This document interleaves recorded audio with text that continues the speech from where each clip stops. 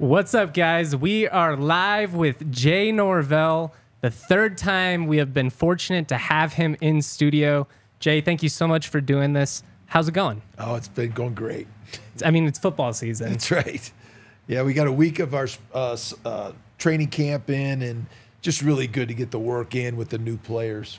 Obviously, yesterday, first scrimmage of fall. I know you guys went a little basic, as you mentioned. Really just wanted to see some guys get physical, get some blocking in. Now that you've had some time to go back and review it, how do you feel like it went? I thought it was great. You know, we've got a lot of new linemen. We've got new running backs. So we get a lot of our passing in a normal practice. Just really wanted to see our guys run the ball, be physical, see if our offensive linemen can block combinations, see if our backs can read it and run physical. And we got a lot of great work, a lot of situational work, short yardage, goal line, 2-minute. A lot of good things done yesterday.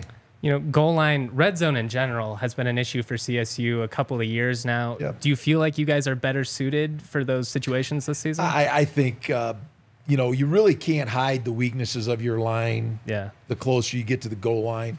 And I think the improvement of our offensive line, Savion Henderson, Oliver Jervis, Jacob Gardner, Tavis Tuioti, moving him back to offense. He's just a big physical guy inside at guard. And then Drew Moss, tough, hard-nosed player. I love those guys. We added a guy like Andrew Cannon, a guy like Bobby Lawrence. I think we have 7 or 8 guys that can play. And we're a whole inch taller at every position. I mean, it's amazing. We did this synopsis of our whole roster at every position we compared to when we took the job. And we're an inch taller at every position. And I think we're more improved at every position. So that should be reflected in our season. I know it's been kind of a unique situation for you guys trying to build this roster these last couple of years. Really, that's one of the things you said from day one is we got to get bigger, we got to get faster. Yep. Do you feel like this roster is maybe not perfect, but getting to where you need it to be to play the style you want to play? I think we're getting closer. You know, the big thing is to have talent, experience, and chemistry. And we got to have depth and competition at every position. I think it's just so evident in our offensive line. Last year, our second offensive line, it was really porous when we tried to play those kids. But we're more solidified. We can execute. When we use those reps in practice, it looks like what it's supposed to look like. And so I think we do have more depth in our whole roster. I think we're more talented. I think we look different. When you just look at us practice, we're all bigger, we're all longer. Last year, several of our offensive linemen, when I shook their hand, I'd look down on them. Now when I shake our guy's hand, I'm looking up at him, and that's the way it should be. In the receiver room, I mean, that was probably especially by like November. For those that don't maybe understand, how much did that actually limit what you guys could do as an offense? Because you had like 3 scholarship receivers at some point. It just totally limited the way we could practice. We finished the conference season with 55 scholarship players. We were allowed at 85. So, we went out and brought in 49 new guys this year, got our scholarship count back up to a full roster. And it's completely different how we can practice, higher tempo, guys are going hard. You can hold the players accountable for practicing full speed. If they don't, you just put the next guy in. Last year, we didn't have a next guy to put in. So it's totally changed the way we can work. Well, you mentioned after day one that one thing you would like to see is for them to practice a little quicker. I mean, that makes sense. It's day one. Have you guys gotten there? Yeah, our tempo in practice has moved on. We've gotten faster every single day, and in the scrimmage, I thought we were really fast. We want to continue that. And that, we don't really condition after practice. We condition in practice. So we really want our guys to sprint from drill to drill, work full speed on every snap, and get their conditioning with their pads on. We'll start having, 12, 13, 14, 15 play drives where guys can't sub, and that's where we'll get our conditioning over the next 2 weeks. One of the guys I wanted to ask you about, and it sounds like he performed well in the scrimmage, is North Dakota State transfer Kobe Johnson. Actually, a couple of North Dakota State transfers we'll have to talk about. But, I think you said yesterday he's just so natural at the position. And I guess I'm just surprised how quickly he's caught on, given how drastically different the offense you guys play is versus what they did at North Dakota State. Yeah, he's a good back, and some guys are just natural at their position. It doesn't take very long to watch him practice and be able to read runs. He's got great patience, and then he can squirt through. And he's not tall, so it's very difficult for the defense to see him. But he knows how to take hits. He knows how to break tackles, and just a veteran player. You know, we have him and Avery. We brought in KJ Edwards, a junior college back who's shown a lot of shiftiness. You know, and then Damian Henderson has just been really impressive in practice. He's a big physical kid. He can hit the hole downhill. And we're going to need all of those guys. And so, you know, that was a big part of our scrimmage, seeing those kids run the ball. We had a couple young guys put the ball on the ground, but they'll learn from that experience and they'll be better. Probably a relief after the spring game where you have no scholarship running backs. That's exactly right. That's exactly right. Clay Millen, you know, you've talked a lot about his growth, his maturity, the fact that he was so accurate last year, 72% completion. One of the things that stood out to me, though, that you mentioned in Vegas is that he's more cautious with the football than Carson Strong. And I think you meant that as a compliment. But I am curious, just given that it's a vertical passing offense, do you want him to maybe open it up a little bit more at times? There's no doubt. We want him to take advantage of his opportunities. And, you know, I also think that comes from having young guys. You know, obviously he had great confidence in Torrey and letting it rip to Torrey. But now I think he has great confidence in Dallin Hoker at tight end. I think, you know, Justice Ross Simmons playing a year with him, he has confidence in him.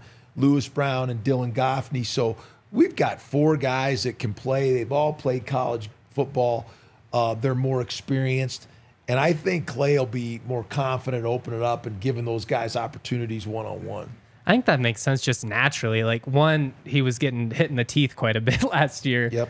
And he really had one guy that he trusted. So it's like, if Torrey's not there, I'm just going to get rid of it. Yeah, and I really think Dallin Hoker is going to open up a lot of things for Clay and Torrey.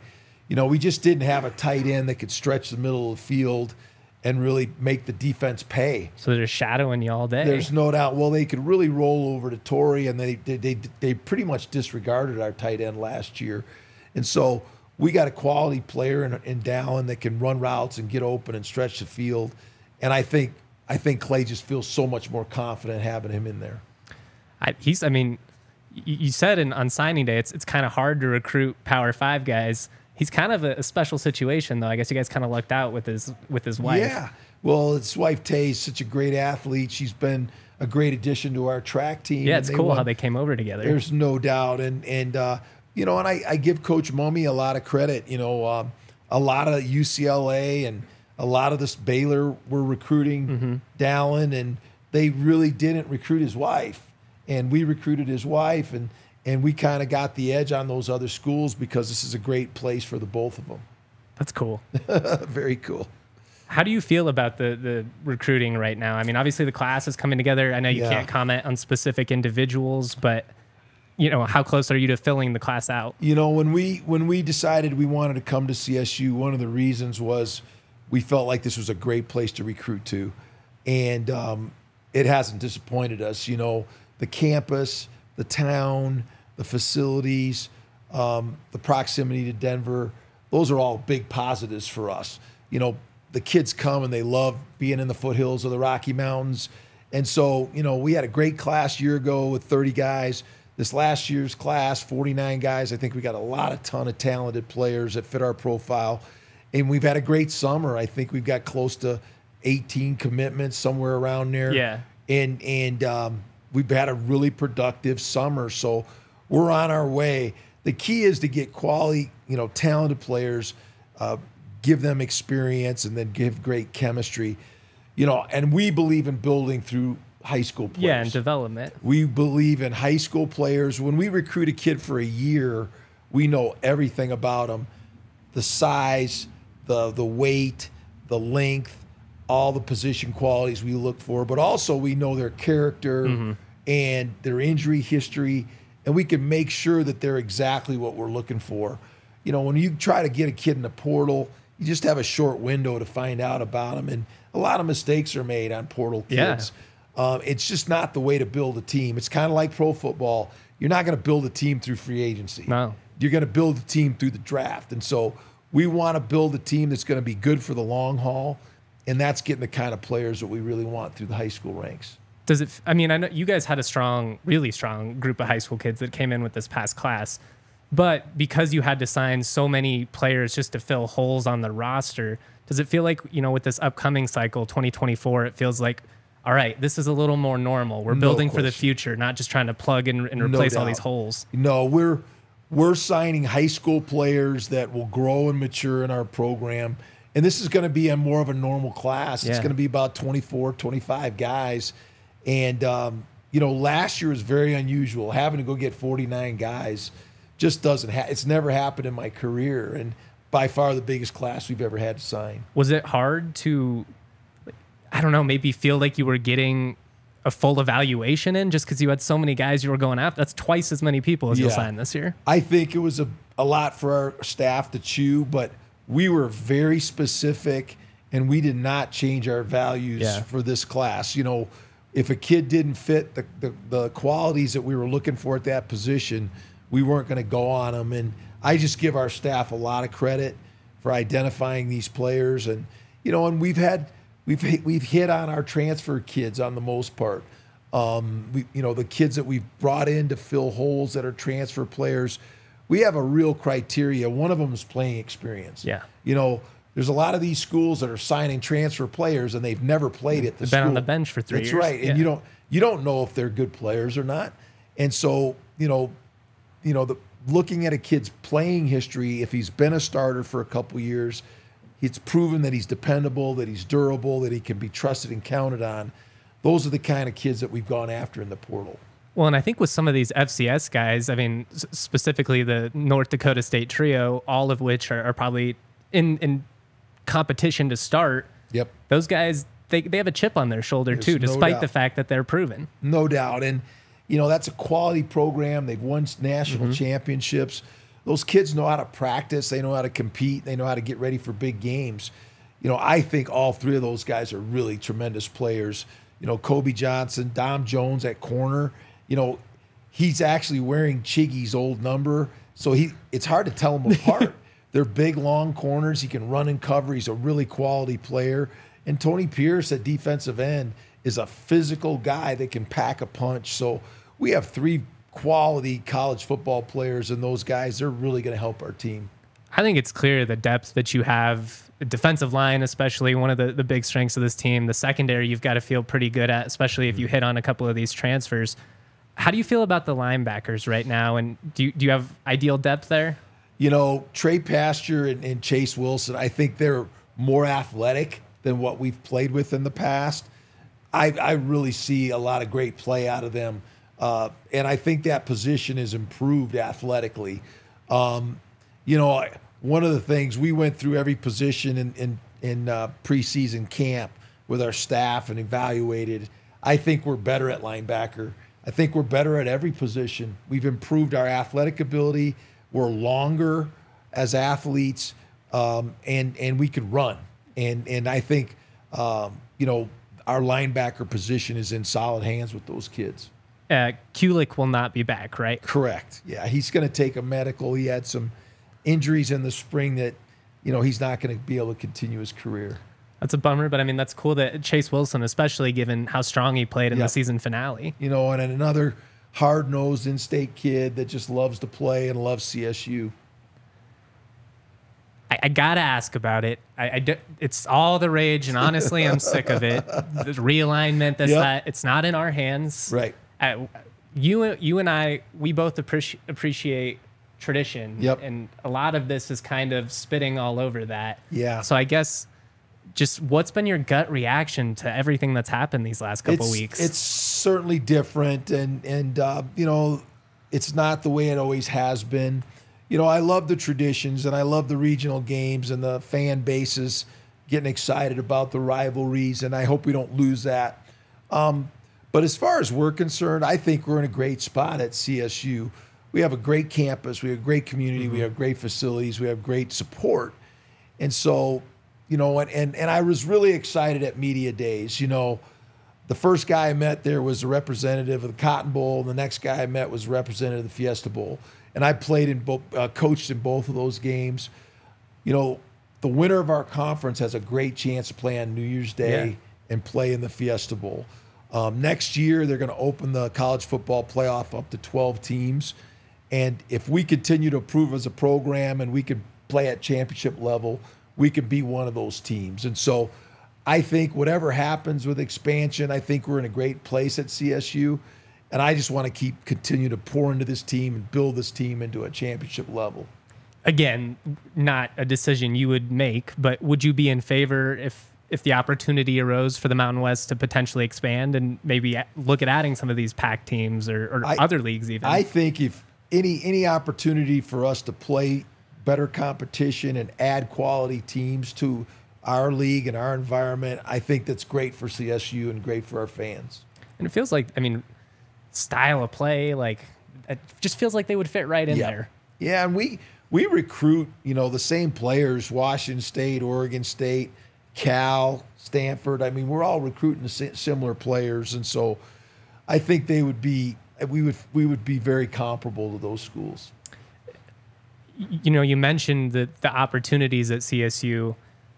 Is there any worry that with the landscape that's changing that there might be less opportunities available? Or what do you guys need to do to make sure that those stay open or stay available to you? I have every confidence in our athletic administration and our president that we're exploring all the options. But I do think I think we're in a great position. I think, we're a school that other conferences and our conference is really happy with. We have a lot to offer.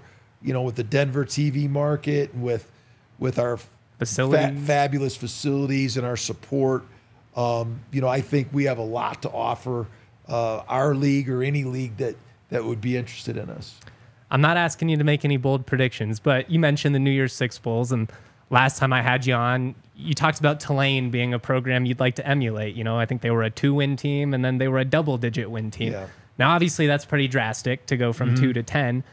But do you feel like you're kind of in that mix this year to be able to make that leap? Yeah, I actually showed the highlights of the Tulane USC game last year to our team to start camp off. And, we played Tulane 2 years ago when I was at Nevada. We played them in a bowl game and we beat them. And to see their progress as a program, I think Willie Fritz is a great coach, but very similar style to us as far as, recruiting kids, building the program. And I think that's an opportunity that we have. I just look at our schedule as a great opportunity. We play 2 Pac-12 teams that we match up very well against. We play one of them at home, and one of them's an in-state rival. We got a bye before we play Colorado, and I think that's awesome, especially for a team that's young, that's gelling together like ours. I think that extra week helps us. So I think we're right where we need to be. I think it's a great opportunity for us. And it's more about us focusing on what we need to do to be a winning team week in and week out. As far as last year goes, how much of that can you evaluate given just that the roster was in such a weird spot? Yeah. I think it's like, I like to use an analogy. It's kind of like working on an engine. You don't know what you got until you open the hood. And so, we know what the issues are. I think we have kids that want to play at Colorado State. They want to play for this coaching staff. They were recruited to play here. And we have a full roster now. We can practice. I just think it's going to elevate everybody's performance. And let's face it, we're realists. We won 3 games last year. Everybody has to elevate and get better. If we can, if the play of the players that played inconsistently last year, if they could play solid winning football, and then our guys that played at the all-conference level, if they could play at an NFL draft level, if we can improve our entire roster, we're going to see improvement in our record. I think that's exciting. I think that's what the fans want to hear. No doubt. I know you've got another interview coming up, so I don't want to take up too much of your time, but I did want to ask you, you guys got new uniforms this year. They're a little more traditional. Yeah. That kind of has like a old school college football feel. Yep. Was that something that you played a role in? No, I really didn't have much to do with the jerseys. I think they're a great pick, though, and I think they represent us well. You know, we're a blue-collar outfit. You know, we're an ag school. It's the history of CSU that, you know, we got guys that are hard-nosed, that are no-nonsense, that just go to work and let their pads do the talking. And so I think it's a great look for us, and our kids are excited about them. Well, as much as this white helmet is gorgeous, again, I'm old school with college football. I'm kind of excited to just go back to like green and gold on the road and your colors and representing something bigger than yourself. I'm a traditionalist, and you know, I love our traditional helmet with the green and gold. I love our traditional jerseys, and I told our equipment people, I said, you know, once we start winning, I'm not going to want to change jerseys. So, you know, I just think it's important when the other team looks down and they see you in your helmet and your traditional jersey, they know what they're in for, and that's what I want us to be known for. I get that you have to have an element of the alternates and the swag and all that for recruiting, but do you feel like it's gotten a little carried away? I think it can be, yeah. You know, I just look at the New York Yankees, and I mean, everybody knows the pinstripes. They're playing in the pinstripes, and you know, I coached with the Raiders. I know we're in Colorado, but you know, everybody knew who the silver and black was. Yeah. I mean, so you have certain things that your team gets identified for, and I love our traditional Ram helmet and our green and gold uniforms. So you're going to see us in that most of the time. I mean, I always just, whenever people argue with me, I'm like, you don't see Alabama changing it up. That's right. You know, if it's not broke, you don't have to fix it. That's exactly right. Just a couple more before I let you go. Torrey Horton, I think at this point, if you don't know how talented he is, you're not paying attention. But you mentioned he's an NFL receiver. You want him to take it to the next level. Yep. What does that mean, though? Like, what does he need to do to be even better than he was before? I think just finishing more plays. I think his ability as a punt returner makes him an even bigger threat. It adds more to his game. But I also think that us having other threats are going to give him more one-on-one opportunities and allow him to make even more big plays this year. Plus a more experienced Clay Millen, plus a more experienced offensive line is going to help him have more opportunities. So, you know, the bar just gets raised for everybody. And, you know, and I challenged Torrey. I said, you know, your goal now is to be a dominant player, you know, to be a player that everybody fears every time we play, and to bring that production every week. You mentioned Clay is more confident. Just speaking with Torrey, it kind of seems like he's maybe come out of his shell a little bit too. Yeah. Maybe I get, last year was such a weird spot, new school, everything, but it seems like he's really just kind of thriving. I think all those kids that transferred are more comfortable now. This is their school. Yeah. CSU is their school. That's where they play. That's where they want to represent. And I think they're just comfortable. Clay's more comfortable. Jacob Gardner's more comfortable. And those guys are really good players, all three of them. And Avery Morrill, they're all good players. I think they're all excited, and I think they want to represent this university the way that people can be proud of. And so we've worked really hard in the offseason. And Torrey's moved into a leadership role now. Yeah. Clay's moved into a leadership role. Jacob's in a leadership role.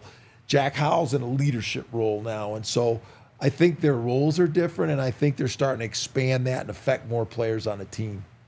I'd be remiss if I didn't ask you about Hanada, just because it's such a unique situation. I mean, a sumo champion. Yeah. But it sounds like he's really hit the ground running and kind of adjusting well. He's an amazing kid, and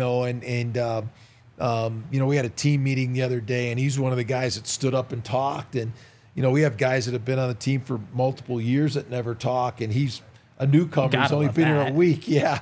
And, but just a great kid. He's so appreciative of his opportunity. He loves CSU. He wants to make a difference here.